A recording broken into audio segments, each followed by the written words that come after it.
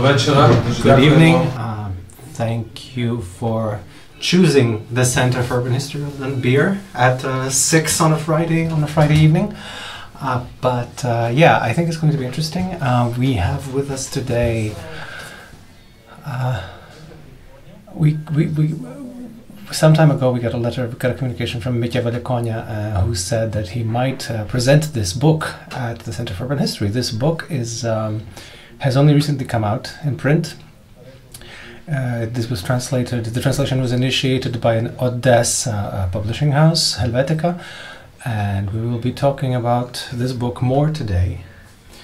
But before we switch to that discussion, we have the ambassador of the Republic of Slovenia in Ukraine.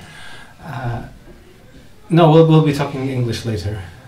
Also the author, and I will give them first the floor for the welcome remarks. We will be speaking in English. We do have microphones or headsets you can hear simultaneous interpretation. And if you have any questions, please raise your hand, and we will give you the microphone. We don't intend to meet for very long, but if it works, of course, we can stay on. So it is an honor and privilege to give the floor to Ambassador for his welcoming remarks, after which we will switch to the presentation. And dear friends, dear colleagues, I'm very pleased, and it's an honor for me to participate in this evening.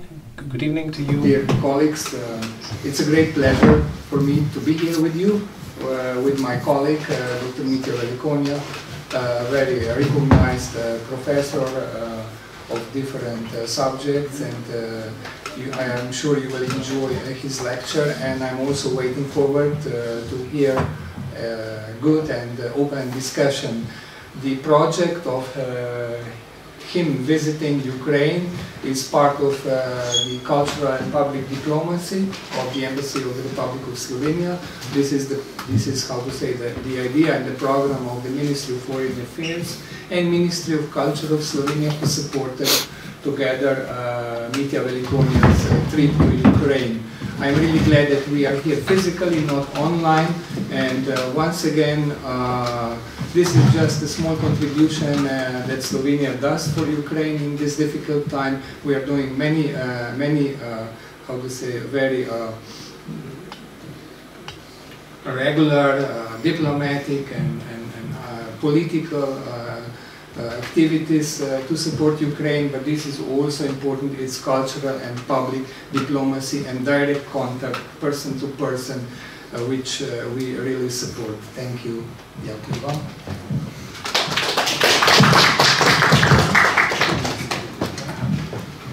Hello. Right, and now we have the opportunity to hear the author himself. The book has been translated from English, although it had been published in many languages, but originally was written in English, and then it was translated into other languages.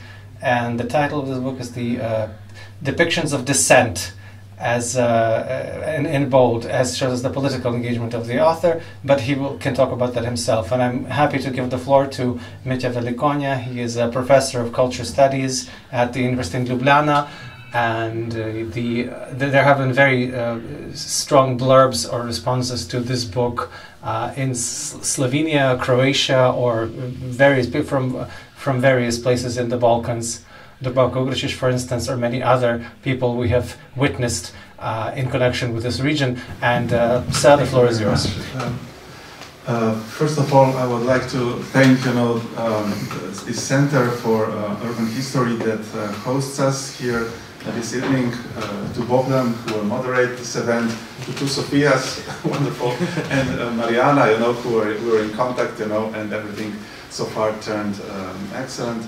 Then I would like to thank the Slovenian Embassy, and particularly and personally also the ambassador, Mr. Tomaž Mencin, who immediately, when we came in contact, he immediately grabbed this opportunity and said, let's do it, you know, and you know, with a lot of his help and logistics, you know, and with a lot of enthusiasm on both sides, we are finishing this week of traveling from Kiev, Odessa, and now to Lviv, having lectures and public presentations. So this is the sixth one in this week. So I'm very happy, but also very tired, very excited, you know, but you know, very also out of energy. And the third person who is not with us here is Oleg Golovko, another enthusiastic guy that I met by chance, you know. So a year ago, you know, he contacted me, you know, and wrote me, "Are you interested in the Ukrainian translation of this book?" And this was a time when war already started. So I said, not in these words, but don't you have a situation? But he said something that I will never forget. He said, "Yes, of course we have, you know, but we try to live as normal as possible, you know, to in a way, this is not ignoring the reality, but in a way to overcome it, you know. So we will publish books, you know, and are you for that we publish a book?" And actually we did. The last Monday, 10 days ago, it was published, and I'm really, you know, I'm happy for every translation and for every book that I've published, but this one has particular, you know, meaning for me. So I will quit now with thanks and go a little bit into my personal, you know, family history just for a short time. The town Lviv, this is the first time that I'm here. But it has kind of special place in our family's history because my grandfather was an Austrian soldier, wounded here in Lviv, and he was repeating Galicia, Lviv all the time until he died. The doctors here in Lviv, and then in Prague saved his leg, and then he lived for a long time. His son was Italian soldier because that part of present-day Slovenia was part of Italian kingdom, and all these boys who were Slavs by birth, and also the name Slavko. I don't know if this is familiar, Slavko, and also it was kind of act of defiance, you know, of their parents, ethnic Slovenians toward Italians, you know. So he, as an Italian soldier, Corpo Albini, so Italian mountain infantry, he was he traveled through Lviv to Eastern Front when he was captured by Soviets and died in captivity. And so two sad stories from two wars from the 20th century. I didn't expect that I will visit Lviv in such a situation as it is now, you know, but there was a kind of really strange kind of coincidence, you know. But let's go now to the topic that for which we gathered this afternoon, this evening. So, as Bohdan said, I'm cultural studies scholar. Cultural studies did this kind of not evolution, but kind of revolutionary move back in the 60s and 70s, kind of cultural terms. So to understand the contemporary culture, not only, you know, top down, so this traditional view how to see art, architecture, and other visual disciplines, but mostly bottom up, you know, so the everyday practices, you know, that were completely neglected in the art history. So we are systematically and deliberately, you know, dealing with topics that were so far neglected, as for example food studies or fashion, and one of these is also graffiti. When I was, you know, I'm collecting. This is only one part, one phase of my research. In the 90s, I was doing the cultural aspects of the two new ideologies that developed in Eastern Europe and in the Balkans as well. And this is ethno-nationalism and neoliberalism, so cultural aspects of these two.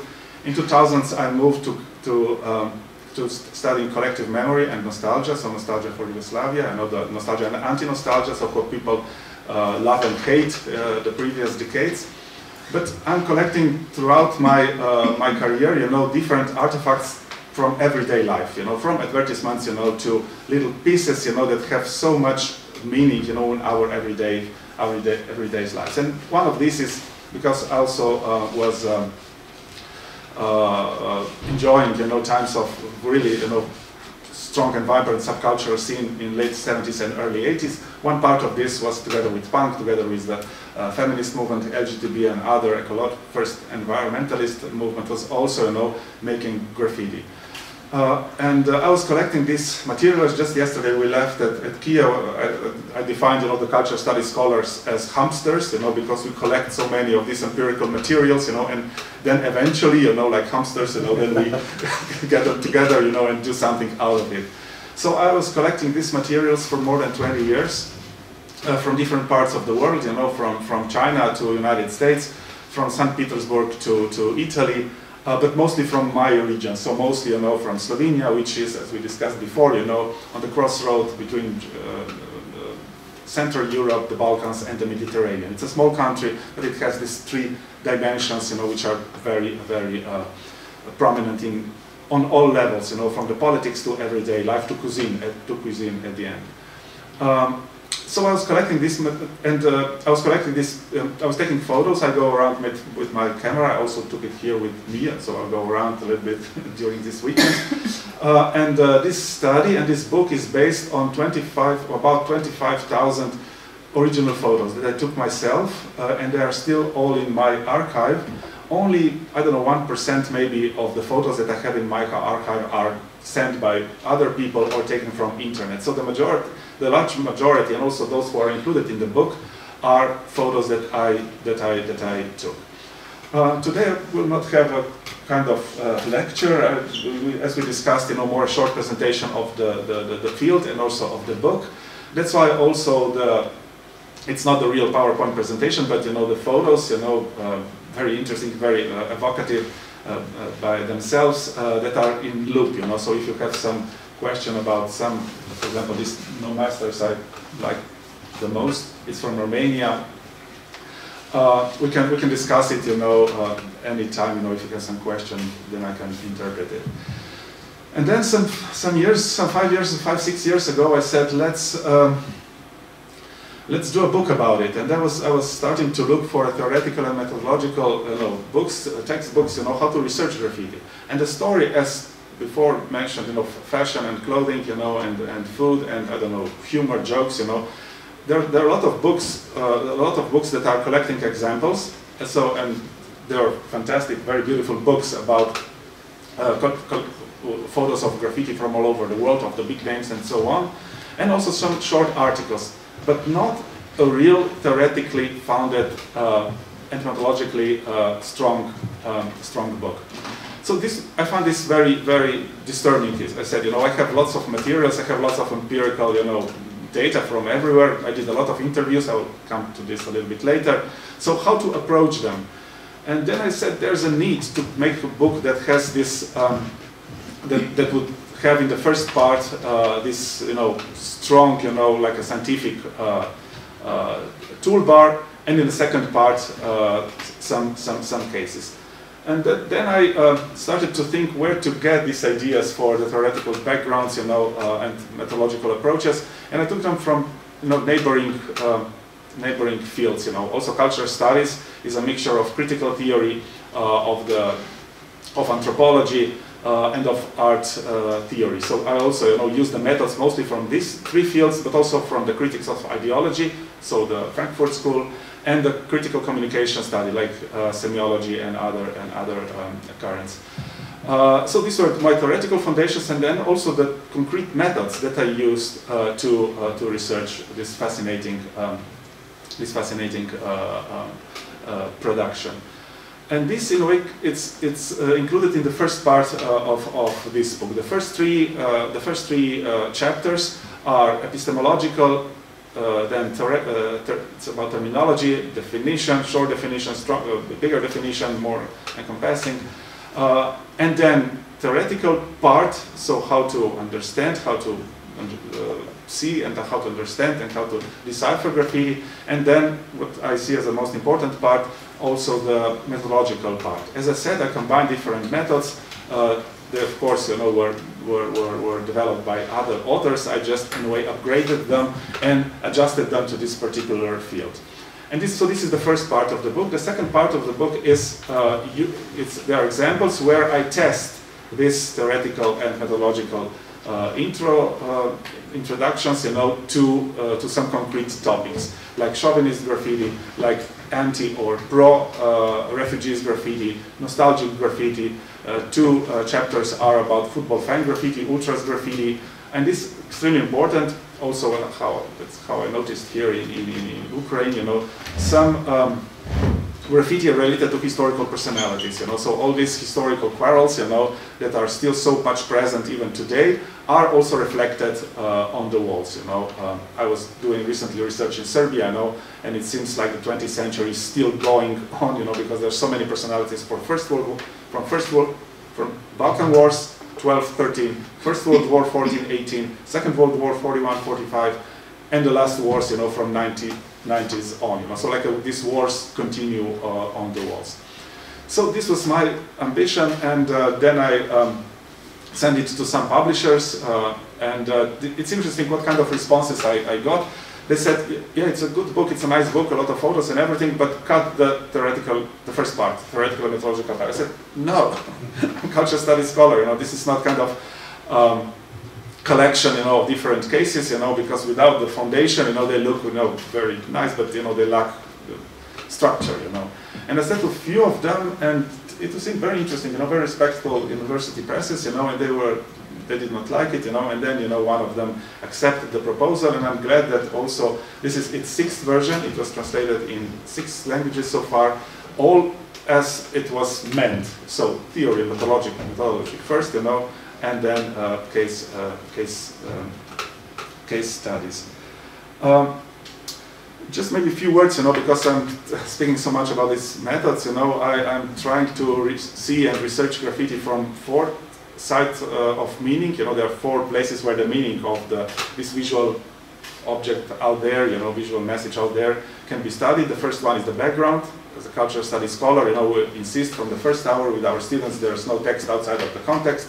Many times you have to understand first the context and then understand the text itself. The second side of meaning is the author herself or himself, so I was doing also interviews, you know, what the poet wanted to say when she or he sprayed glue or whatever, you know, so this was the second level. I use different types of,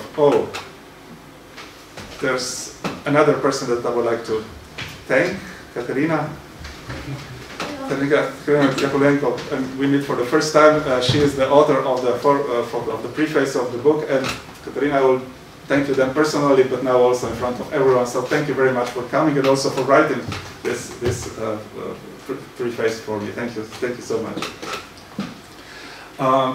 So the author, I was doing interviews, you know, with different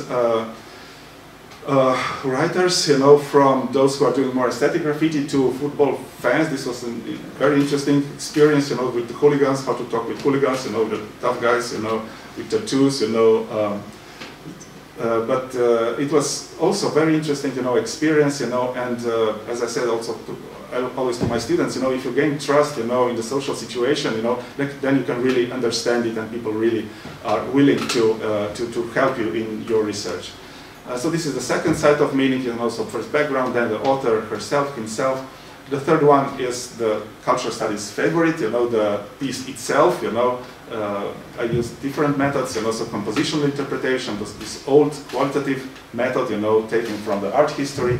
Then the second one is content analysis. I was counting, you know, how many times certain motive appears, you know, or which prevails, because it's impossible to know the exact number of different variants. And of course, the favorite one, the social semiology. Not only the knowledge about the science, but also but mostly of the ideological meanings and political consequences of the science. You know, these sciences are important as any other science in our culture. So this is the third side, and the fourth side is very, how to say, Walter Benjaminian twist. You know, so from the producers to the audience to the public. You know, so the question was what do we see out there, if we see it at all, and who sees, and what kind of information they get, you know. So I was doing also, you know, interviews asking people, you know, what is your, you know, impression, how do you read at all, you know, what is your idea about graffiti. So these are four places, you know, where the meaning of this artifact, you know, is made, it comes out. Two more things, just to start to warm up this afternoon, this evening. You know, the shortest definition of graffiti would be that this is a specific 2 or 3D visual intervention into public, illegal visual intervention into public space that always interacts with the background. The spatial background, the temporal, where they appear, historical, ideological, and so on, So, to say once again, so illegal visual expression, always in contact, with the background. Another definition would be, as it is the title of the book, the images of dissent. So the graffiti are always, and street art are always kind of messages of dissent with the present, or speaking aesthetically, we want to put something else out there, aesthetically, but also politically. We are not satisfied with the political situation that is going on, and we will say it, we will spray it, we will do it, The other shortest kind of definition would be that, and this is extremely important for researching political graffiti, which was my main point of research, is that they always respond to the political situation around it. So more intense political situation, more graffiti. More boring, if you want, less interesting, less dynamic, less it's going on out in the street. So it's kind of litmus paper of a political situation in a certain country, in a certain place, in a certain city. So that's why I see that this division between aesthetical or subcultural graffiti, which more poeticized street, and on the other side political graffiti that are more, they are politicizing the street, is in a way artificial. We have to do it, because we have to analyze, we have to have some terms, or some, groups of ideas, that we can understand the complexity of the reality. So on one side is this ideal type of more political graffiti, on the other side is this Weberian ideal type of more aesthetic graffiti. But actually, when we're speaking about graffiti, every graffiti is in a way political because it takes the freedom that no one, gives the authors. It's a transgression in itself, whether this is aesthetical, political, against morality, against whatever, So it's a no to the present. So this is kind of the second, in a way, also important division. But on the other side, there are so many. It's artificial division. There are so many connections between the two. And as I mentioned before, I'm mostly interested in political graffiti and street art. That's why I, read a lot of history. I want to have much knowledge, about the background of certain image and of certain time. So always do it parallelly, so researching a present cultural, political condition in a certain group, and then to see how this reflects or anticipates even, it is anticipated in the streets, on the walls themselves. Maybe that will be for the beginning. Thank you, Mitja. Let's start with the title of your book. So you call it Images of Dissent. I suppose there is a lot of meaning within this. And then you say political graffiti and street art within the post-socialist period. So why post-socialism? And then please explain, I assume that the audience really didn't have a chance to read this book. So you are very kind of attentive to this methodology that you mentioned, that publishers wanted to move out the methodological part, and then you were very critical, or you are very critical about all these world atlas of street art, and that these are just catalogs of nice images. So please kind of re-articulate again this, what is the difference between political graffiti and street art, and why post-socialism?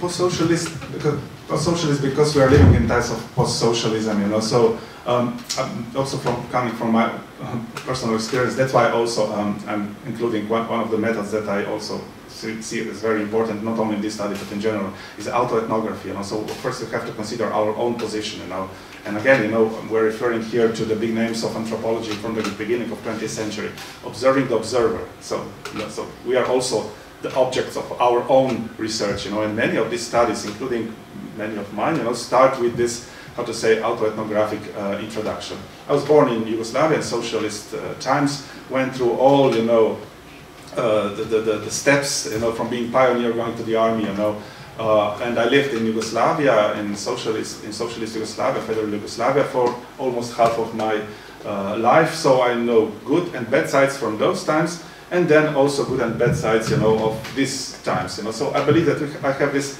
rare privilege, to in a way compare, and not to be nostalgic on one side, and not to be fan of what is going on today. There are good and bad sides, shady and sunny sides of both. Secondly, cultural studies always deals with the present. In my view, it should deal also, it should anticipate also the future. It should think also about, the future, to anticipate what can happen, what will happen, So it's not a historical discipline, So we have to do, the history does, if I may be a little bit morbid, an autopsy of what was already there, My friends from history said you have to study history from, the real historian starts history from before he was born. Okay, it's completely legitimate, but it's there. I want to understand what is going on here and now, That's why post-socialism, there could be also other terms, So here, in Eastern Europe, from the Balkans here to post-Soviet space, we have this combination of postmodernism, and post-socialism. So these two posts, so we don't know exactly where we are going. We know from where we came from, and we are somewhere in a way in between. Good things are happening, terrible things are happening, like wars in ex-Yugoslavia, war here, and conflicts here, poverty, and on the other side, things that can be very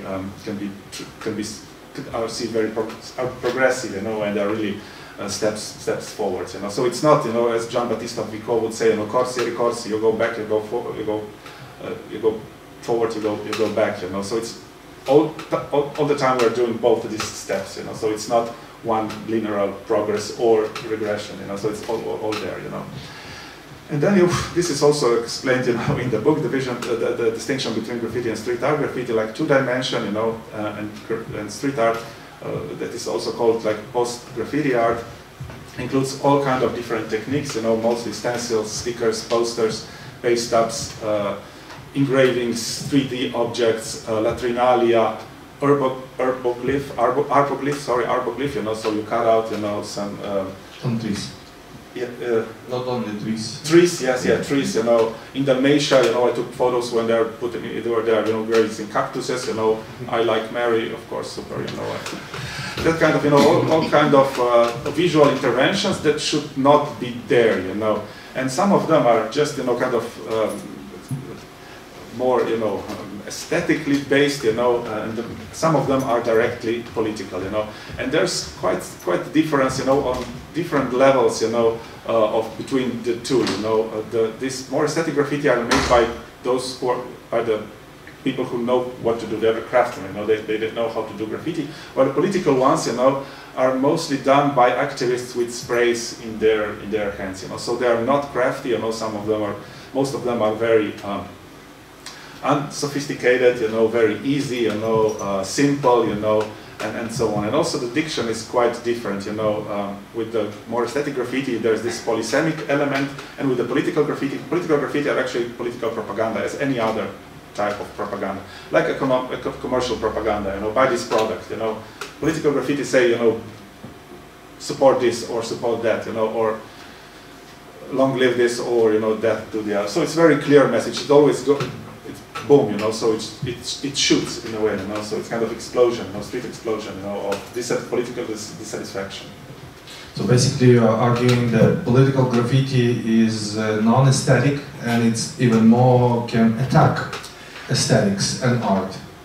Aesthetic or not, this is very touchy subject, it's got its own aesthetic, Tomasz knows very well, we are peers in a way, so I prefer in a way anti-aesthetic from the 80s, like punk and heavy metal and so on, there's some other aesthetic, so anti-aesthetic is also aesthetic, and I believe, with the political graffiti, I would rephrase now, with political graffiti, the aesthetics is secondary, the message is most important, so as McLuhan would say, the message is already the media, so it's ugly written, because I'm in a hurry and I have to, express myself, I don't have time to make nice, structure, who cares?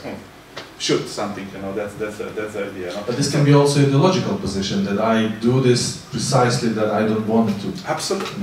Nice and beautiful. Absolutely, absolutely, you know, so go straight to the point, you know, go say what you have to say, you know, directly, you know, you don't beat around the bush, you know, just, as I said, hit, you know. Well, when it comes to, you know, more poetic graffiti, you know, there's so many things there, you know, it's so multi-layered, you know, you can, you know, it's really, it's urban fresco. Not about metaphors, but about kind of direct message. Direct message, yeah.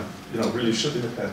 You know. You also mention, you cite Banksy, who says that if street art will, anytime, anywhere, will influence something like society, this will be illegal. So you say that illegalness is the kind of the core idea of street art and also graffiti, or this is a difference.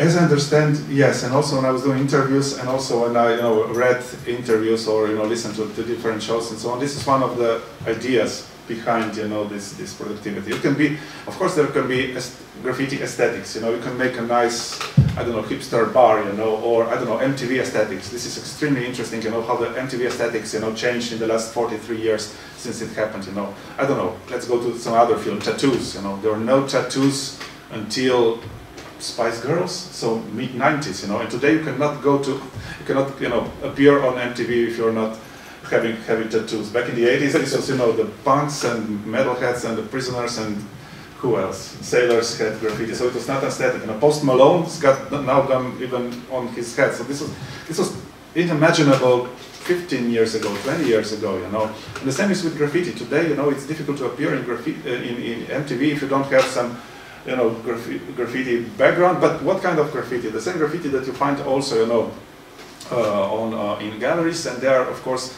like, you know, I would say castrated, you know. So without, you know, without strong message, without, you know, this street in a way. Visibility is another maybe strange word, you know, but it does not have this edge, you know. So just, you know, a few days ago, I was thinking about this metaphor that it's like a dead tiger. It's like a tiger in the zoo, you know. It's still tiger.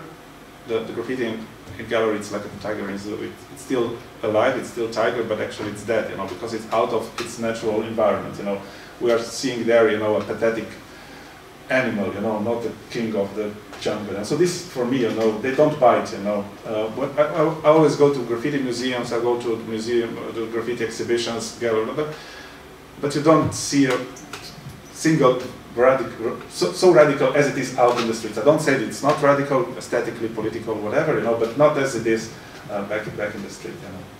Okay, since we are at the Center for Urban History, I need to ask these historical questions, even though you say about the contemporaneity and then that cultural studies react on here and now, but still graffiti is, I assume, the oldest art ever. I mean, in Ukraine, the oldest graffitis are in the St. Sophia Cathedral, which is the most admired sacred space in this country, and this writing on walls, writing on trees, writing everywhere, it's very old. And then additional point here is that revolutionary artists of the 20s, like Mayakovsky, they would say that streets are our brushes, squares are our palettes. So this ideology that city should become not just a space for art, but turn into art, is also very historical. So how can you avoid historical arguments here? I'm not avoiding, I'm always saying, you know, there's always a long historical tale of everything, you know, so people do things they were allowed to do or they are not allowed to do from times, you know, throughout the history, you know. So it's not that, one of the ambitions of this book was to, in a way, to de-Americanize, de-New Yorkize the notion of graffiti, you know, because in many of the, as I said, you know, these books that don't have much theoretical or historical background set, you know, well, all started, you know, with, I don't know, Cornbread, you know, and other, you know, artists, you know, in the 60s and 70s, you know, in megapolis like Philadelphia, New York, Chicago, and on the other side, Los Angeles, you know, so everything started in the 60s and 70s, come on, you know, and this is a stereotype that in a way repeats over and over again, you know, like, I don't know, punk did not start in in England in '76 or in New York in '77. You know, it's something that started before, but then you know it got the recognition. You know, so at that time, you know, with two important personalities who were actually from New York. You know, like Jean-Michel Basquiat and Keith Haring. You know, the graffiti became kind of known. You know, also because of the Warhol's backing. So it's a long story which does not have to do much with the aesthetics and the idea of graffiti itself, but you know how it enters into the mainstream. So yes, there are, as I said, now in the last 2-3 years, you know, some really good books appeared about graffiti and street art and they're showing examples from different parts of the world, you know, from antiquity, you know, from religious inscription, love inscription, vulgar, everything, you know, it's there in its own specific aesthetics, you know, but it's there. So you have to put it always in a kind of historical perspective. And speaking from my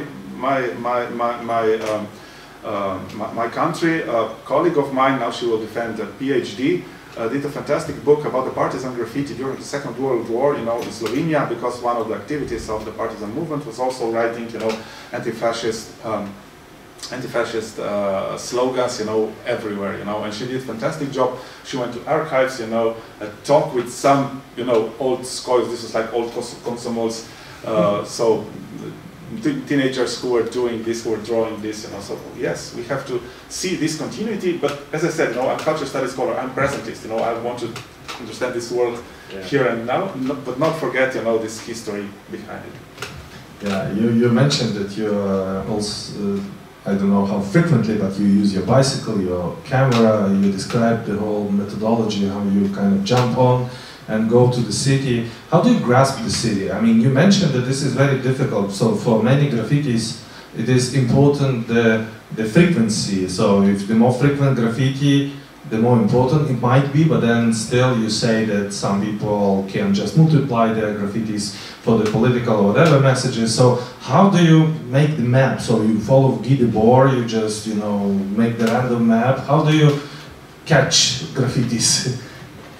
In different ways, you know. You mentioned Debord, fantastic author, you know. I mentioned the other, Walter Benjamin, his idea of flaneur, you know. So first you go around and, you know, and you taste the city, you know, on different levels, you know. So this is the first step, you know. The second step would be to prepare yourself, you know, to read about the history, and then to get as it is in all human situations, know the right people, you know. So wherever I go, I ask someone, you know, if someone knows someone and someone, you know, because this is, you know, or illegal, or you want to be very, how to say, covered, you know.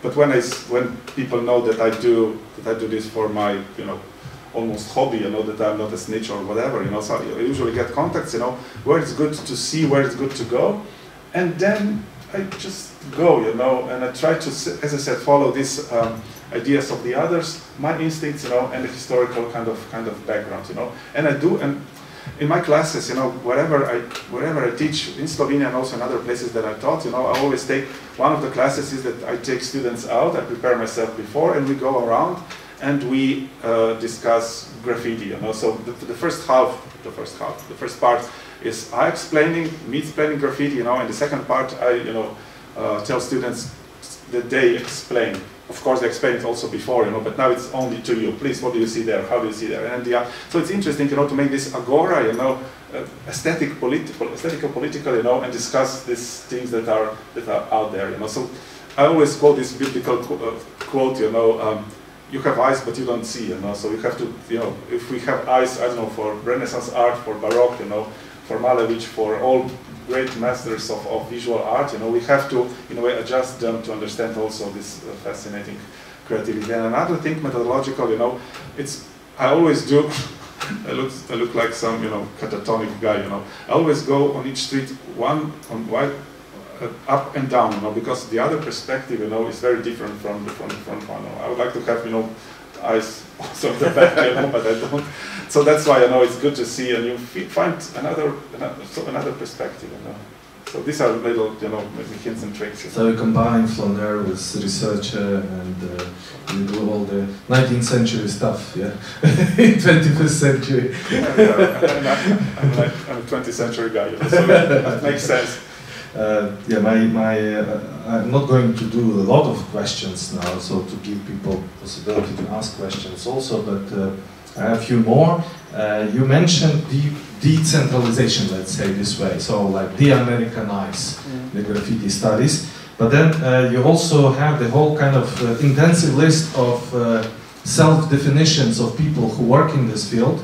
I mean graffiti, whatever, artists or activists, and they all use the English names, like, you know, the earlier master is toy, the tagger, the piecer, everything is defined in English. And then many graffiti artists, they indeed work kind of for international audience specifically, so they convey the message in English. So still, there is something kind of from the dominance here, but then how do you deal with this? Do you have Slovenian names for taggers, for masters?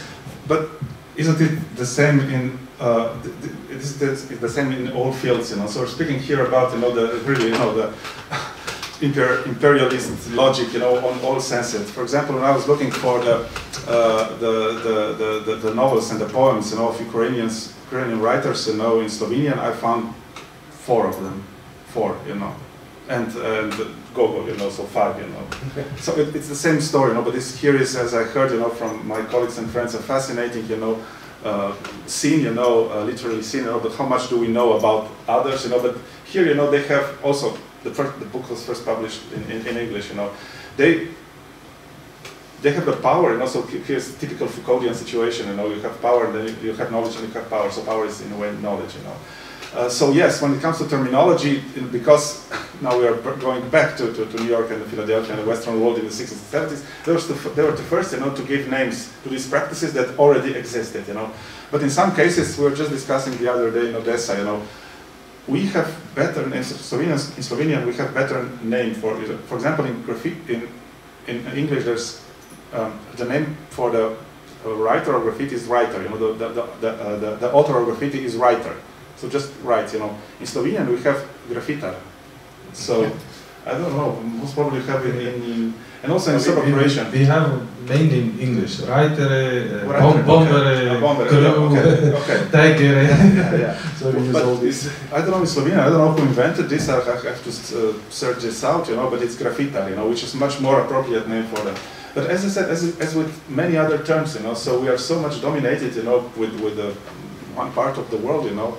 On all levels, you know, that also the basic books, you know, I would like to read more about some other. I just met here a scholar who does graffiti, but I don't read Ukrainian, I don't read Russian, and her texts are mostly in Ukrainian and Russian, you know, so I have this problem, and I'm completely, I'm very sure, you know, that these are as valid as some other, you know, but that's, you know, as Wittgenstein would say, the limit of your language, of your language are the limit of your world in a way, you know, so.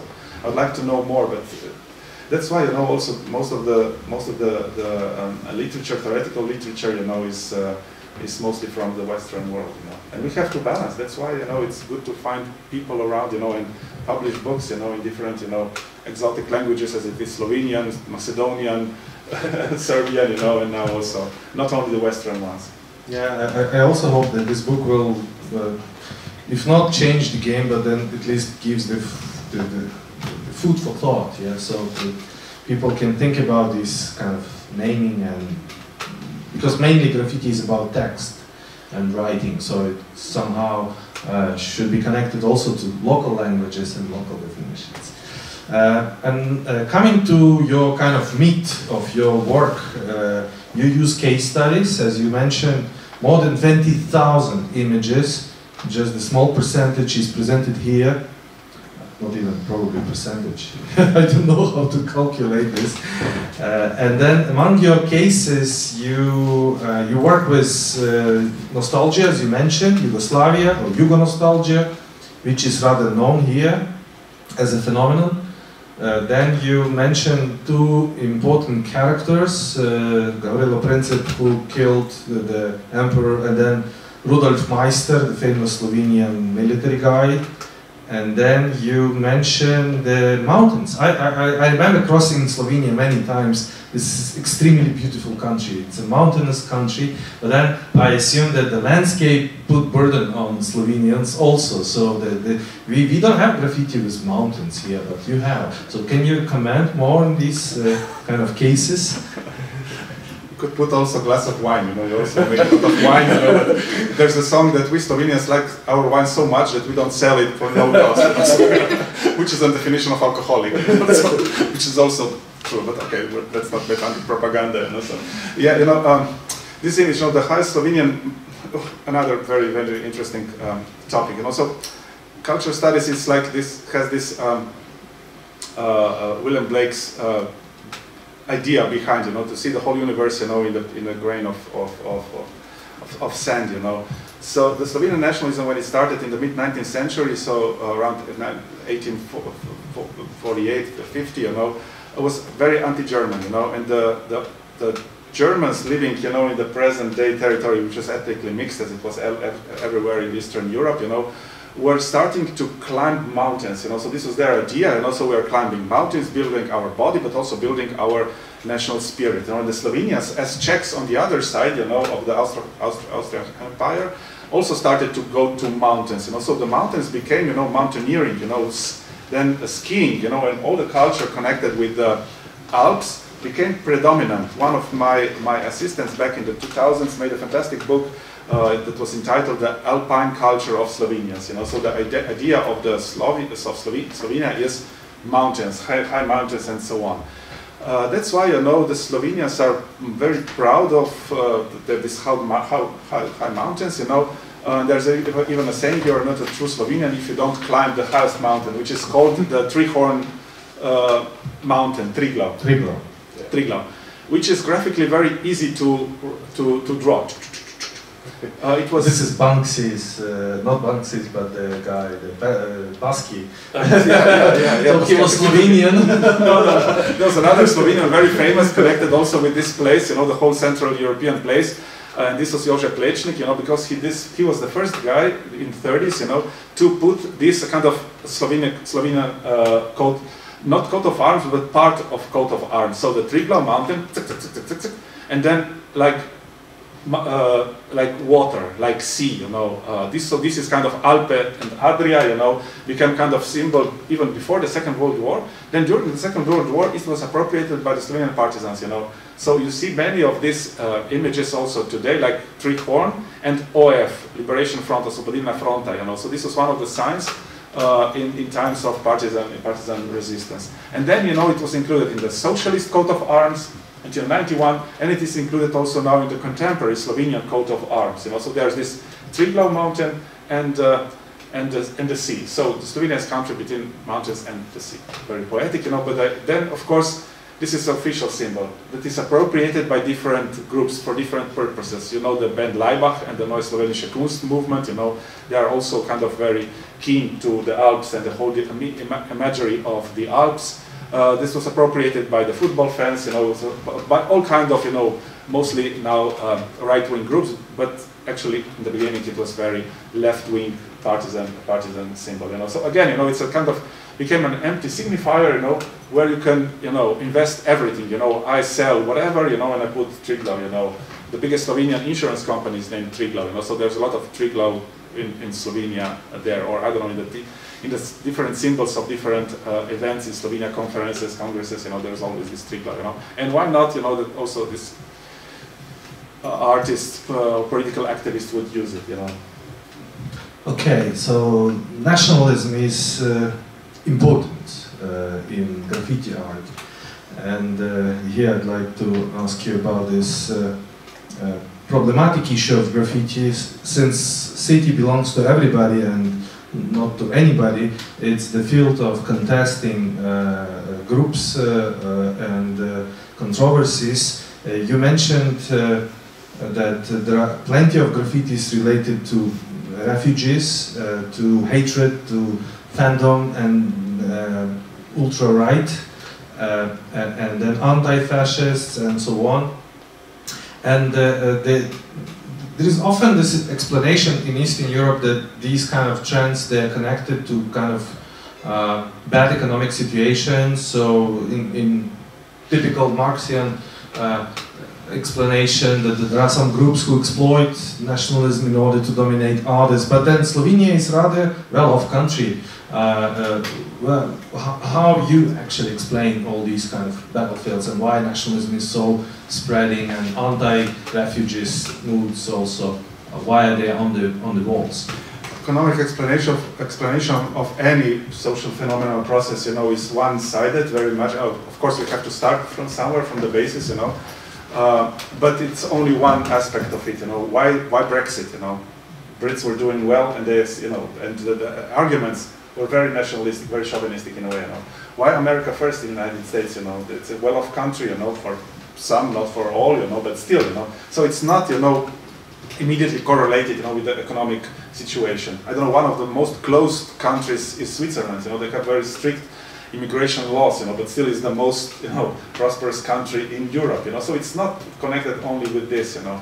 And here I believe, you know, in the East, in Central and Eastern Europe, you know, with this long history of multiculturalism and multi-religious situation, you know, we lost the opportunity to preserve it in a way, you know. So we did the same mistake as the Western countries did, and this is ethnic and religious, you know, homogeneity, you know. I believe, you know, the plurality on all levels, not only ethnic, you know, but also cultural, political, religious, gender, sexual, whatever, you know, is something, you know, that is good, you know. It brings prosperity, you know, and not closing, you know, to some more narrow identities, you know. So I don't connect it, you know, with the only bad economic situation, you know, but also, you know, to some social programs, social politics, you know, that in a way are very much reserved toward multiculturalism. The multiculturalism in many Central European countries is a kind of nasty word, you know. So something they will bring diseases, or refugees will rape women, or whatever. You know? So this most you know,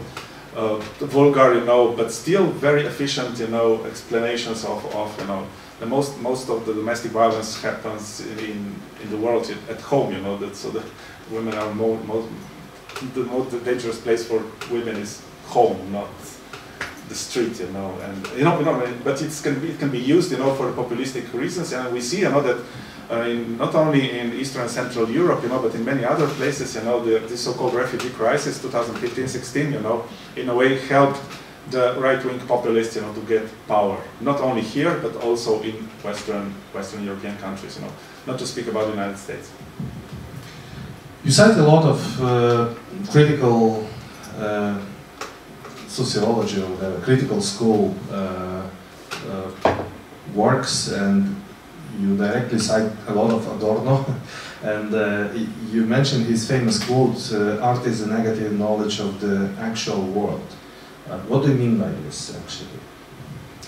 The image of dissent, you know. So, you know, Adorno says, you know, the truth is in particular, in a fragment, in a small piece, not a totality. Totality is always, you know, problematic, is always totalitarian, you know. So let's enjoy, as I mentioned before, with this, you know, quoting William Blake, you know, these little elements that through which you can see, you know, the whole universe around, the whole cosmos around them, you know.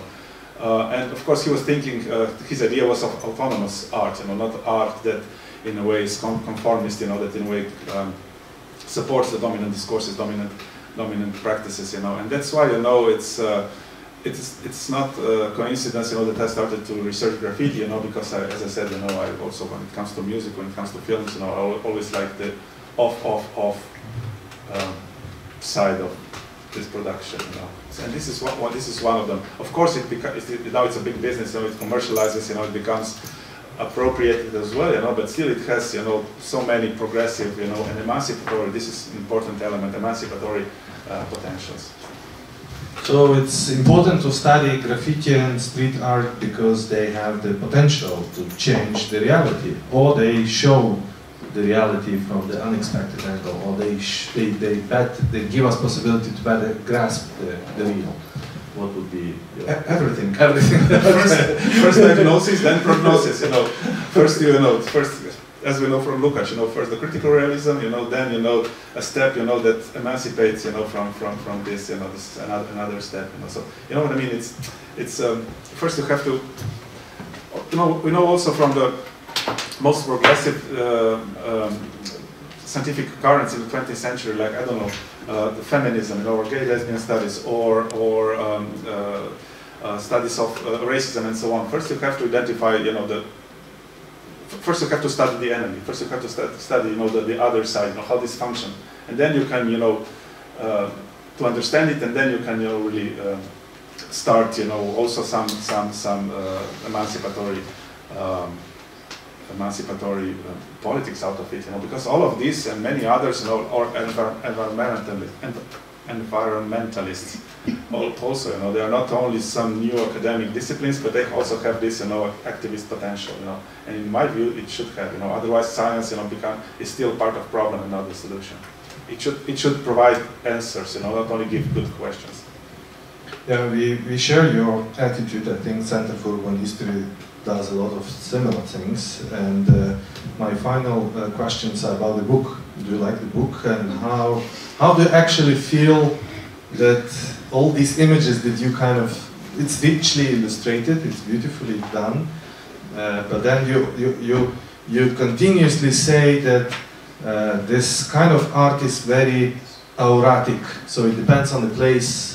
The wall is important, the background is important. How do you feel when it is published? You put this in the prison. I know. I knew that I would get this question.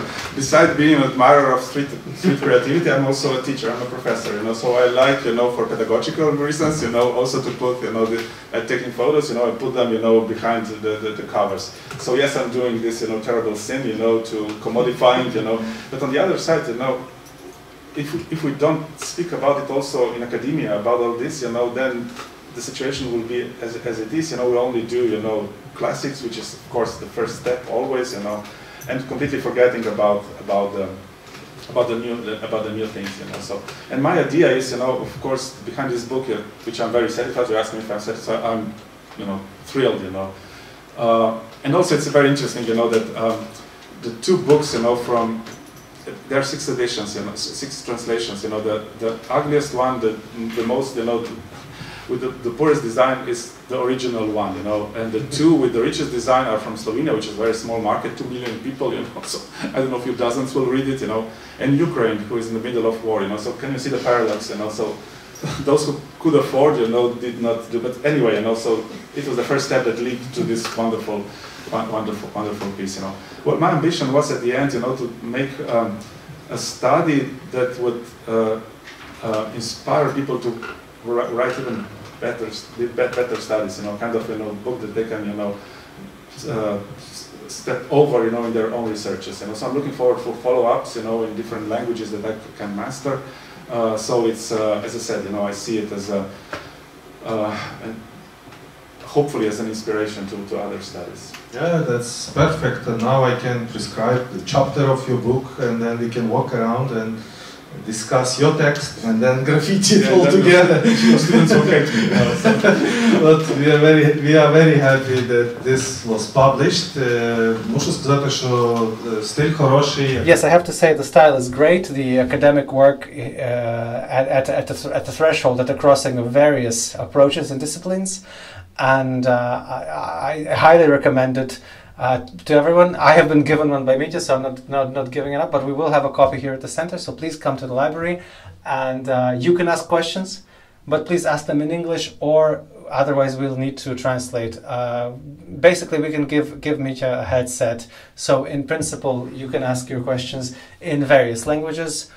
Sophia will get this set up, so if you have any remarks or questions, I understand that no one's read the book so far, but apart from me, right? I understand that no one's read the book so far, only me, on the quiet, on the low, but perhaps something of our presentation has resonated with you, so please, let's give you the floor. Дякую за цю. Okay, I'll do it in Ukrainian then. If you have translation.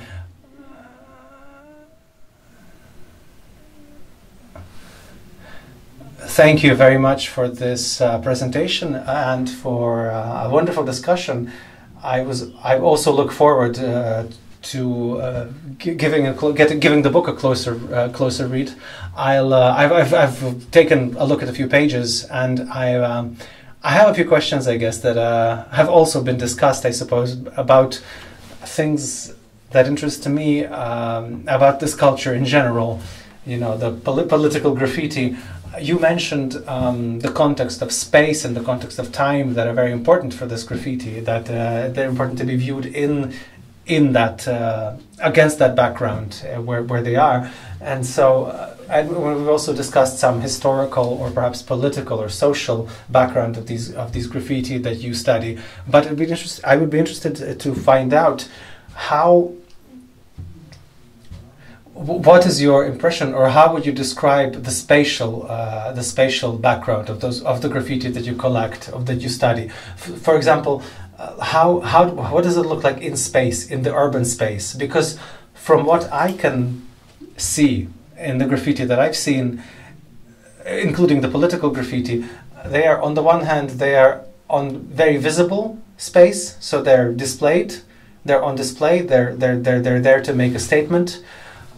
They're very visible, and on the other hand, it seems to me we have a category of graffiti that, apart from their message, they try to be more hidden, right, more enigmatic in some more enclosed spaces. For instance, here in Lviv, we also have places like some kind of abandoned buildings or unfinished buildings or scrapped buildings where nobody walks, essentially, apart from people who paint this graffiti. And then the walls can be completely covered with various graffiti, but they are not on display. They are not a statement that will be seen by everyone. And sometimes also in public space, on some very visible wall, but the graffiti can be hidden, enigmatic, and only those who really pay attention, you know, if you have eyes to see, right, like you said, they will see that graffiti. So it would be interesting for me to find out about the space. How would you describe that space, that background, that spatial background? And following up on that, another question about what I see in the contents of the book. The contents of the book mentions the authors of the graffiti, and that you have had the opportunity to speak to them and hear their views. And I'm also interested to find out how does this conversation happen with those who very often wish to remain anonymous, perhaps, or they want to be in this condition of dissent, and they make this statement, and they are outside this visible space.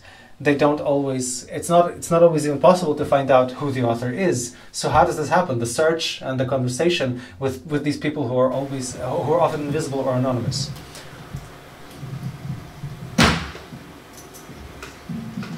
Okay. Do I answer? Yes. Super questions. Thank you very much. What did I mean with this?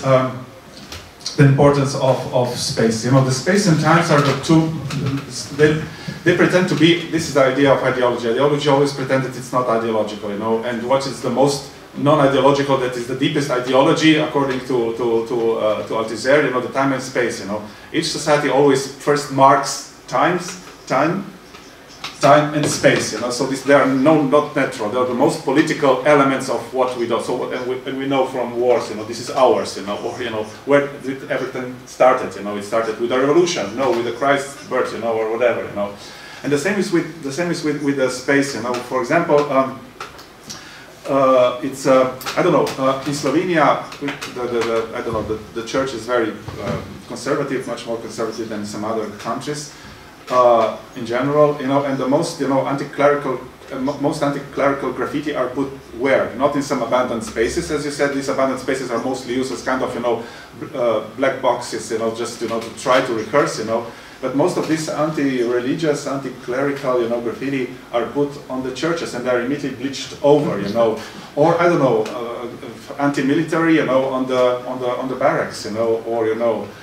Problematizing police violence, as we discussed before, you know, in front of the police stations. Or, you know, now we are moving to another sphere, very serious for those who are in, you know, football fan graffiti, you know. So if you are adversary of the, you know, you don't like the opposite team, and then you spray, you know, the graffiti of the other football team on, and this is the, you know, this is the sacralization, you know, Or there's an image, I don't know if I have it here, you know, again coming to Slovenian mountains, you know, there on one mountain pass, there are a lot of rocks there, just big rocks, stones, rocks. And some smart guy wrote on one of these rocks, and roll. So the whole, you know, the whole story is rock and roll, you know. It's just a joke, you know, it doesn't have any ambitions, you know, it's just, you know, if you have eyes, then you're amused for a second, and then you move on, you know. So you see there's always the kind of, you know, spatial and also temporal dimension of it, you know. The most graffiti city, of one-sided graffiti city, was New York when Trump was inaugurated. I was there, this was late January 2017, you know, and the whole New York, which is already, you know, palimpsest of different levels of graffiti, you know, was covered with only, you know, there were, I don't know, tens of thousands more probably, you know, anti-Trump graffiti and street art, you know, from a little, you know, stickers, you know, to chalk art, you know, not my president, everyone had to say something against him, you know. Doing interviews. I conducted 5 types of interviews, you know, structured, semi-structured, you know, biographical, so kind of in-depth, you know, and also the group interviews, you know, for different groups. And again, I relied to the you know, anthropological and, you know, social psychological literature, you know, to make, you know, the most appropriate way how to do it, you know. And as I mentioned before, you know, gaining trust is extremely important, you know. For example, I don't know, doing interviews with football fans, you know, I'm not 18 years old, you know, teenager football fan, you know.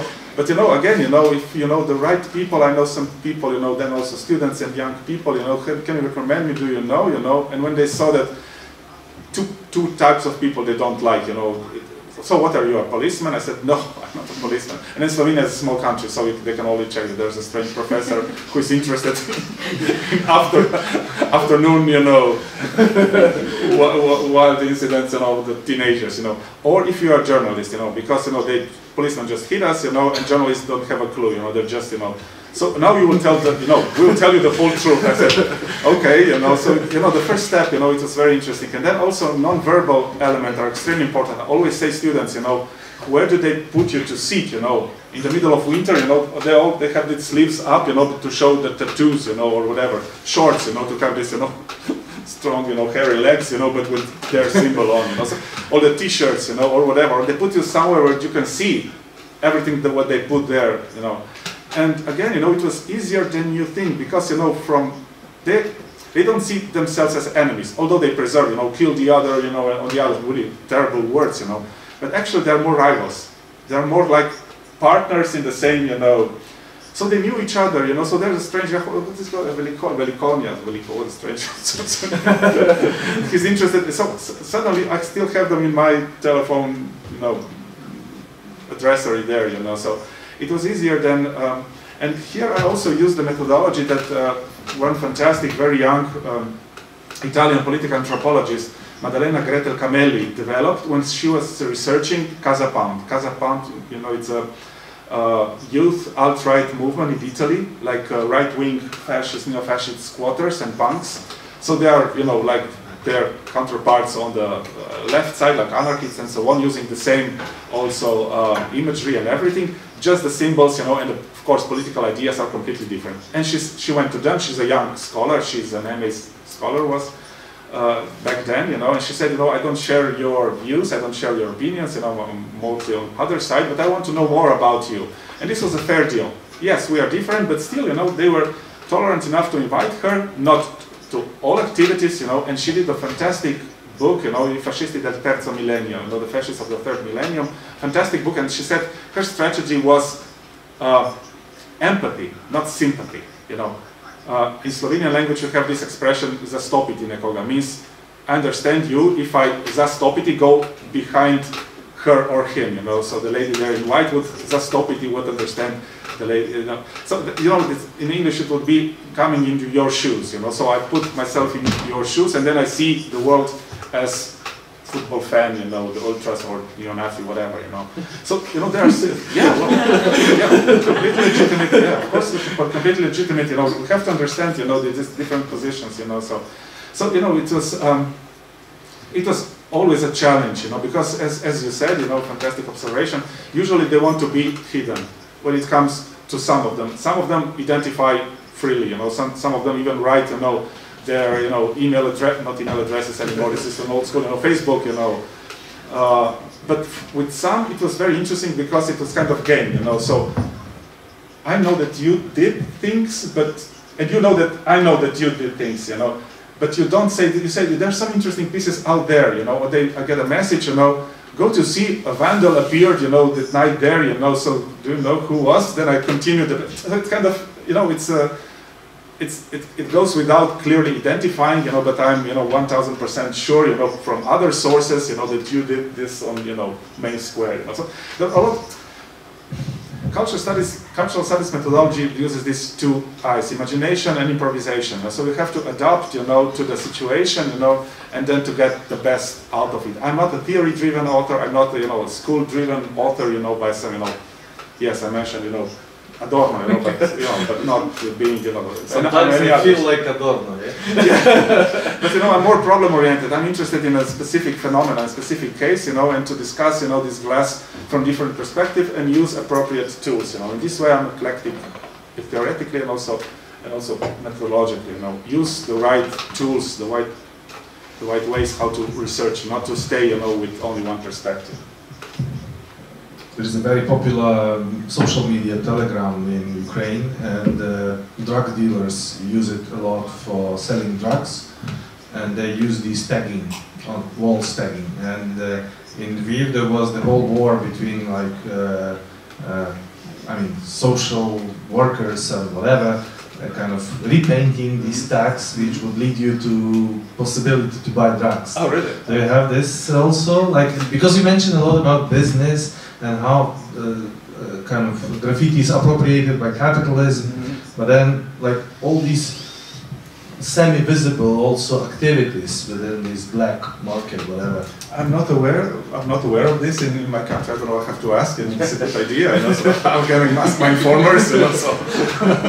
But I see, how these techniques and also sensibilities and also ways are used for different purposes. I don't know, like this sidewalk art, for, I don't know, apothec or whatever, or for, night services, as well, nice girls, everywhere I go I see this, on the floor, so, it uses the same method, but for, very, problematic purposes, so again, let's not be so, strict, of course we have to have kind of working definitions that must be upgraded all the time, but then see also, the derivatives out of it, how this can become a business, how this become something dangerous, or how can this become offensive, in terms of, the gender inequalities, sexual, ethnic, political, and so on, The students in Odessa, I believe, were saying, when we were discussing, they're saying in the liberated territories, now in Ukraine, how much of this, pro-Putin graffiti and anti-Ukrainian graffiti. This was the same in ex-Yugoslavia, when the one side, to conquer the other terrain, what was there on the walls, genocidal calls, let's not even to continue, So there's always, it's a battle, It's a battle. Yeah, it's part of visual fight. Yes. Do we have more questions, comments? Yes, please. Sophia will give you the microphone. Yes, yes. So graffiti is something very dynamic, and it's a process that's constantly changing. You collect many images, you photograph. In the streets, do you have a sense that you preserve this for study? You mentioned, for instance, your great archive. So do you intend, do you feel that you are somehow archiving, preserving these materials? And if so, how do you organize it? How do you systematize it in order to better understand and fix this context that may change tomorrow? And is it, this temporal dynamics and these changes in your studies? How do you see, for instance, the future of this of your archive? How might it be developed? That's the first question. And then another question that is perhaps following up on Bohdan, I wanted to ask about this, the drug dealers or illegal practices, but it's also this connection between graffiti and digital technologies. Do you see examples, for instance, how digital technologies affect graffiti, how they change graffiti? I don't know what, I don't want to make, I want to hear your opinion, I don't want to give ideas, but yeah. Perhaps let's take another question so that Mitja has more to work with. Let's take another question. Let's take the second question and then. I can ask in English. Ah, okay. Thank you very much for the presentation and for the book and that you came to Ukraine. This is very important in current times. I wanted to, when you made this definition of graffiti, you said that it is very important that it's supposed to be illegal. So, and in this presentation, you have actually a couple of graffitis, like for example, the portrait of Ratko Mladic and other guys, which are, I wouldn't actually call them illegal. So they are pretty much protected by the city and law, not law, but by the city government.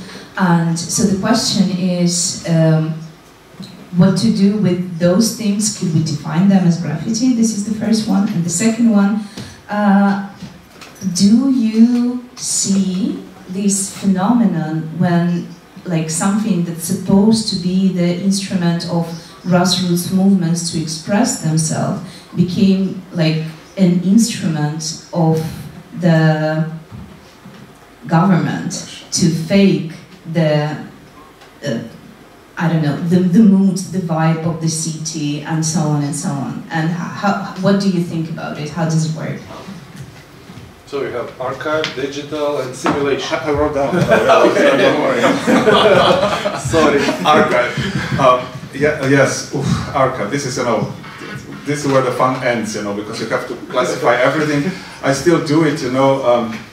By year, if you ask me. And then I put it every year in different folders. But when I go out, they are from different, different types of different, different contents, But still, I still think that this temporal element is more important. I was thinking also to kind of make this cluster, so I don't know, nationalist or more aesthetic, or love graffiti or whatever, But then I stayed, with this temporal element, So I don't know, 21, 20, 19, and so on, So you're a historian. Actually, yeah, what have to be everything, or detective, whatever, Historian, detective. Yeah. So, we have to be, and also when you said, this is extremely important to make archives, because I was asked also for my previous researches, where did you get this information, where do you learn it? And then wait a minute, or a week or something, that I went to my old archives, digital now, before, everything on paper, and look, you see, so that's why, you have to have proofs, so that's why, it's also detective work, you have to have proofs, like on a lawyer, But do you add to your metadata, like the wall was painted, or the neighborhood was this and that? Do you give all this metadata? I always do, the detail and the broader picture, So always, just the particular piece, because I want that the resolution is as good as possible, And then also the bigger picture, so also the context, And the historical one is because, as I said, I classify them historically. I don't know. There were demonstrations last 2 years, anti-government demonstration in Ljubljana, and then go month by month, So how this changed. So this is the first one. The second one is digital. Fantastic question, and I always ask what to do now, because we're living increasingly in the digital world. But I always say, and I believe that I wrote also this in the book, that before the Facebook wall, then there was this wall out there, so physical wall, So the wall is always there, whether material or digital, So there were a lot of, discussions back in the 90s or in 2000 when the internet became, popularized, and became really, developed a new ways of doing everything, from identity issues, to new politics, What will be the fate of graffiti, So will they disappear? Because now you can put everything online, So this is kind of, was kind of challenge, you know, for the old style analog, you know, doing, you know, outside graffiti, you know. But then we see that the sphere was, as always happens, you know, in the history of the new media. You know, now the telephone was invented. People will not write letters anymore. Yes, people phone, you know, but also write letters. Or I don't know, invention of cinema. Oh, now people will not go to the theater anymore. Yes, they go to cinema, but they also go to. So in a way, it enforces. You know, it's complementary and not exclusively. And the digital revolution, you know, brought so many new elements, you know, to the graffiti making, because you can just see what is happening around the world, you know. So it's more an inspiration than a kind of problem for the even more. You can get even more, you know, ideas from elsewhere, you know, and also more. I don't know. You can copy or you can whatever do, you know. So it's more information, you know, and more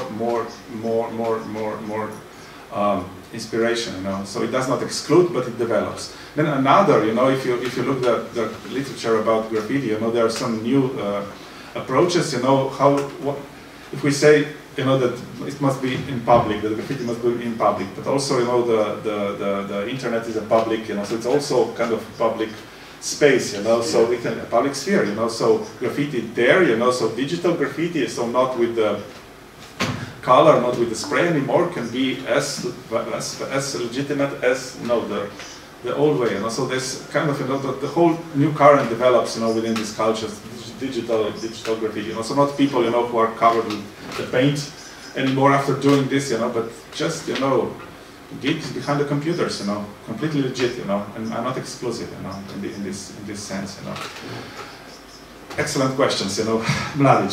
Mladic, you know who Mladic was, you know, the butcher of Bosnia and Herzegovina, and some other, you know, butchers were also, you know, very problematic personalities that were put not only on Serbian side, not only Mladic and others, you know, in Serbian side, but also on Croatian side, and some other, you know, some war criminals, you know, that are celebrated, you know, by some extremist group, you know. But most of the Mladic and other, you know, not only stencils and graffiti, but also murals, were made illegally, but then protected by the state. I agree with this, you know, but I don't think, or maybe they were, you know, sponsored by some, you know, right-wing organizations, or even by the state. There's some speculation, you know. But it's very interesting, you know, how this, one of my colleagues, you know, he's a Croatian-American, you know, guy, Vjeran Pavlaković, who is doing, you know, these memory studies. He said, you know, now something that is made illegally, like celebrating war criminals by the nationalists, is then protected by the state. So, you know, this musealization of the past is not state-run anymore, but made by this, you know, right-wing extremists, but then protected in the second step by the state, you know. So, you know, you see that it's a new step of, you know, appropriation, political appropriation of the public space. And yes, this is very much connected with your second question. You know, I said, you know, this is mostly weapon of the weak, as James C. Scott would say. You know, people who have deficit, who have communication deficit, that have other means, they draw things on the walls or whatever. You know, this was traditional view to graffiti and street art, and now it's becoming increasingly also not only the weapon of the weak, but also the weapon of those in power. Because for them, for many, I don't know, those who are advocating dominant discourses, this society is even too tolerant, even too plural, you know, so we have to just radicalize the position, so go, you know, step forward, you know. So that's why I believe it's very difficult to estimate, because, you know, you cannot count exact number of graffiti anywhere, you know, so there's not a Google, you know, graffiti, you know, way how to, even in the most remote street, you know, things changes, and after some days, weeks, or whatever, you know. But in my opinion, you know, after following this creativity for so long, I see much more of this political graffiti confrontation, this cross-out wars, than it was before. Traditionally, the streets were more, you know, kind of left radical, left to left radical, and now it's becoming more and more, how to say, balanced.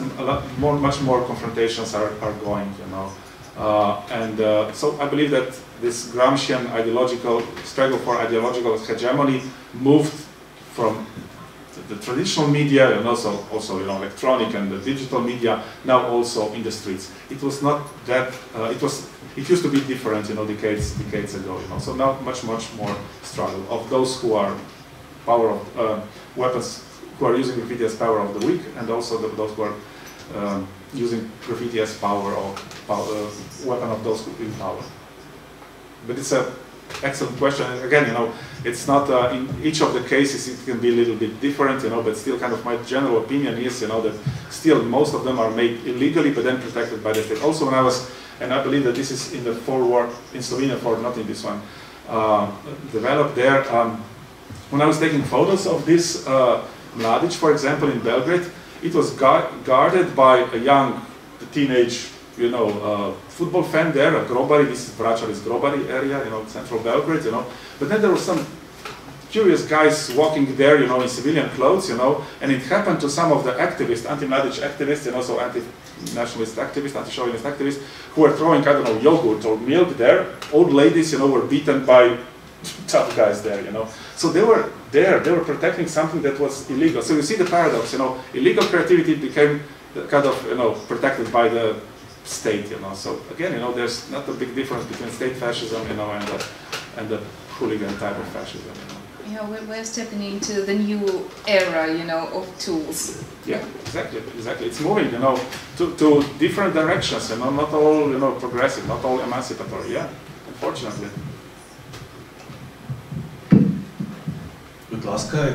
Yes, please. If we have a little more time. Thank you so much for your presentation and your book and coming here. Since you talked with authors, writers, my question is about, you know, their like spatial, but in a way territoriality. You know, not only where do they paint, write, but how far they go. Because your book is a lot about Slovenia, but also other countries, but exactly in individual stories of writers of graffiti. Would they do in their city, how mobile they are? Would they go to another country? What that means and actually how that works. And another question is about reception. Reception, how that changed maybe in a way, because how you see from your study and time how it's perceived more part of the, less of illegal, more part of whatever. What happens with that?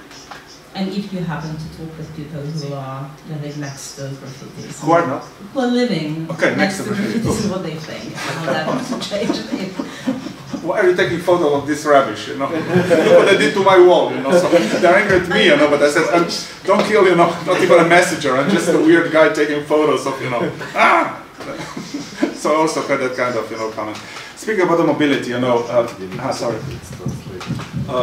Koliko denarja, toliko muzike. As much money you have, so much music. So, you know, it depends, you know. So it's those who can afford, you know, to do this, you know, they do, you know, they're invited. Now there are also some, you know, like festivals, you know, in Ljubljana now for the 5th year consecutive, you know, there's a street art festival, you know. Again, it has official part and then also unofficial part. And suddenly you see things that are around the space. And this happens everywhere. And this is organized, again, you know, going against these rules, you know, and I have this mixed, you know, so I'm biggest. This is his situation that I'm in, you know, as a friend and as a professor, you know.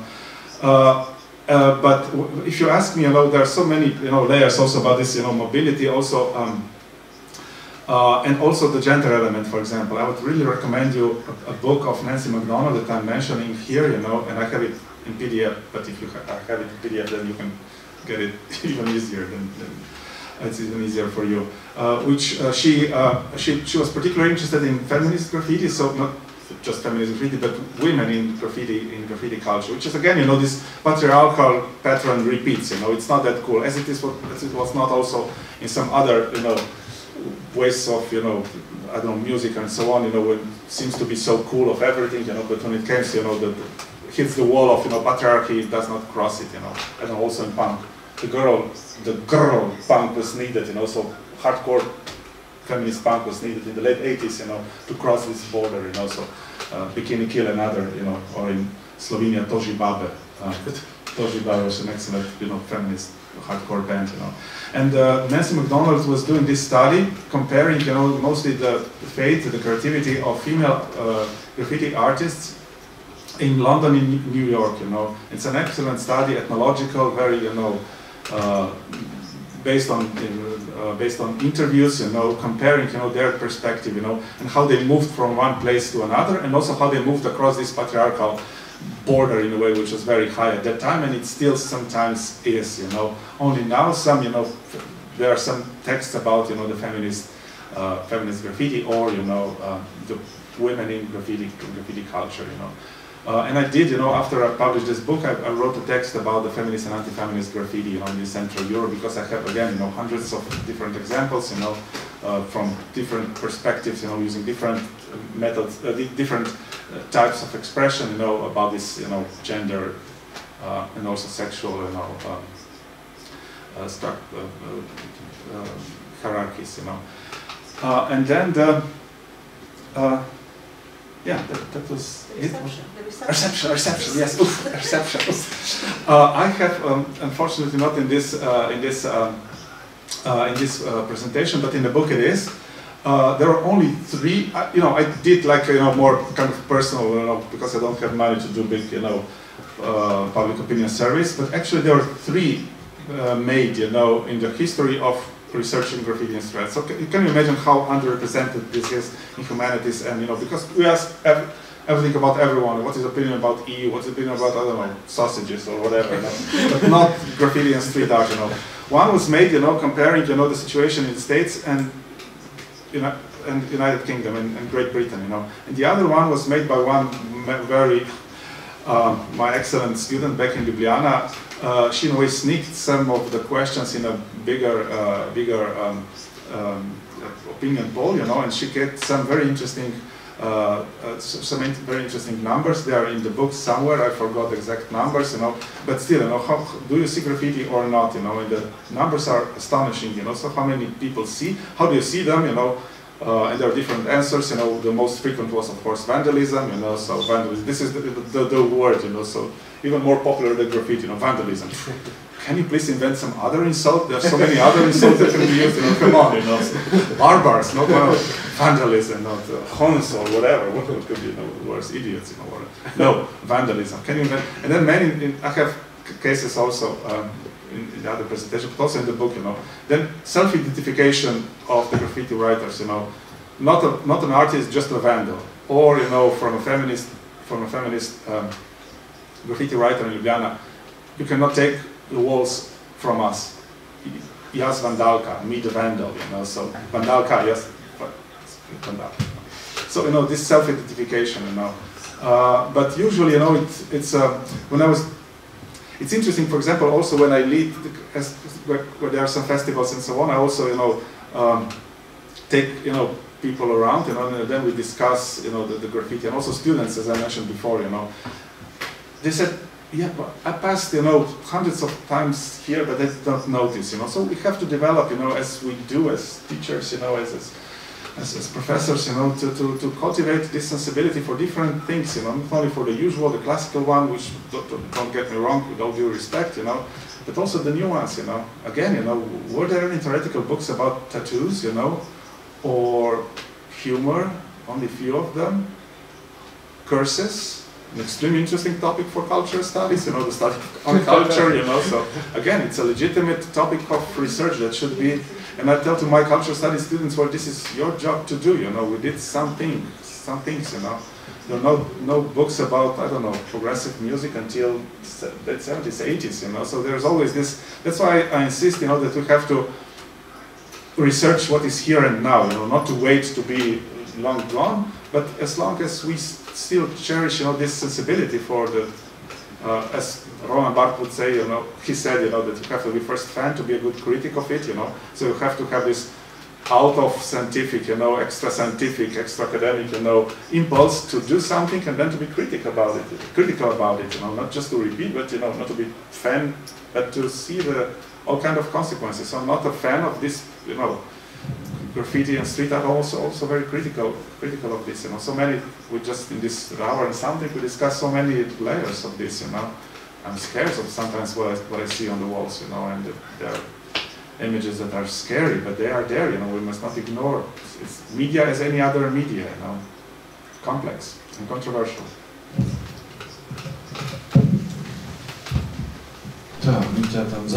Yes, Mitja mentions that graffiti often has violent slogans. They can kill, anything can kill, but some things can perhaps heal or generate or help. And I think that many such phenomena are paradoxical. You have a question? Yes? But please, microphone, because we have a translator going. Yeah, so I was unfortunately late to your... Can you start again? I did not hear. Okay.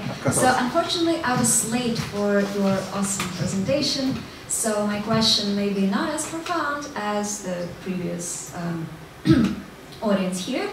It's almost childish, honestly, and your last piece of your previous answer kind of predated it. So it's almost like which dinosaur is your favorite? In all the body of work, in all these numerous art pieces you researched, do you have a favorite? Do you have a favorite that appealed to you personally or aesthetically, that like made an impact on you? This one? No masters. And the other one, you know, it's a funny one, you know, I took it in Zagreb, Nutella is everything. The whole truth of the world, you know, is there, no masters and lots of Nutella. No, I'm joking, you know, it's hard to say, you know, which is your favorite band, which is your favorite filmmaker, you know, so it's very difficult, it's everything, you know, and so many, you know, this. I think that you have to stay open as much, you know, to have all these senses open, you know, for the new things that are coming, you know. The worst thing that can happen is to be conservative, you know, in your cultural taste. Culture is developing so fast and so in so many directions, you know. And you have to understand and also to appreciate this complexity, you know, not to agree with everything, of course, you know, but still. So this would be my favorite one. No, so you're anarchist, yeah? Whatever it's there. I don't like levels, you know, but I don't like masters either, you know, so. Right. And I like Nutella, so you know, shoot me. I assume by your Italian accent that you frequently travel to get real Nutella or some Italian chocolates and enjoy the reality there also. Thank you very much.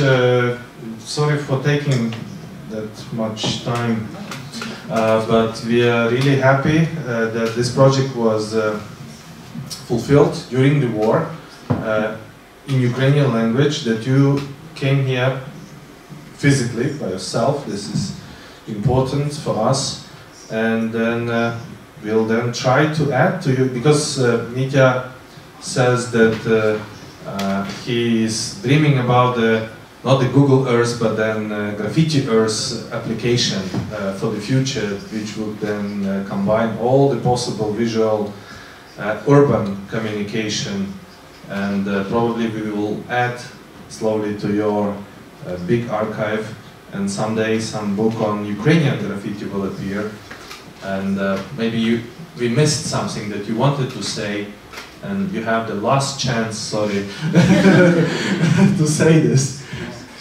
I just want to add, you know, that there are some authors that I met here, but also some that could not come from Kharkiv, for example, although I was invited, but we could not go there, you know, who do graffiti studies. But again, you know, we're turning to this point, you know, I didn't know about them because they're written in Ukrainian and in Russian, you know, so they're completely unavailable to me.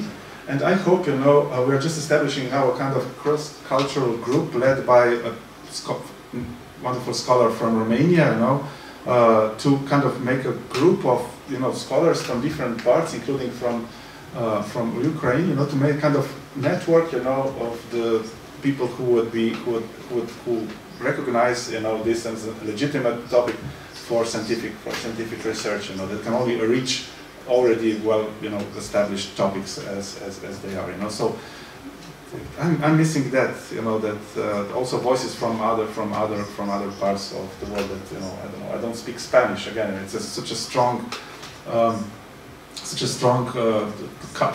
tradition of making graffiti and murals, you know, in Latin America and also, you know, Latin world and Europe itself, you know. So there's so much there, you know. So, but and of course, the only cure for this is comparisons and having kind of group from different parts of the world, you know, so exchange. Yeah, we have here fans of this Pixarcho and people from the Latin America, they are big fans of the whole culture. Дуже дякуємо вам за те, що... Thank you very much for being with us, for continuing to come to the Center for Urban History. This is a very urban phenomenon, and we're very happy that this presentation took place here. And we're very grateful to the Embassy of Slovenia for allowing this trip and for promoting this book, for supporting it, and come again.